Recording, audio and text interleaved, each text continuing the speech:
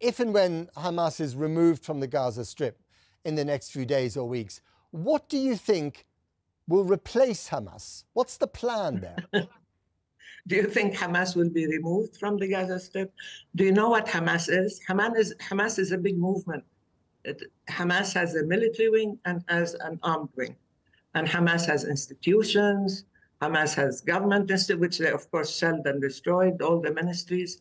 Hamas has a women's movement, has a student movement.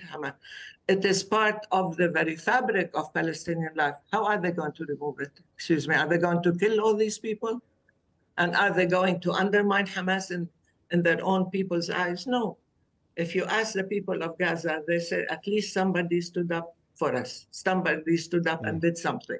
And they don't understand that by escalating violence, by killing more Palestinians, they are not weakening Hamas.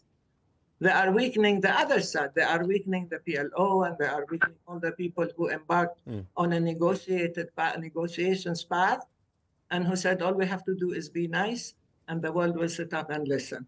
It didn't happen.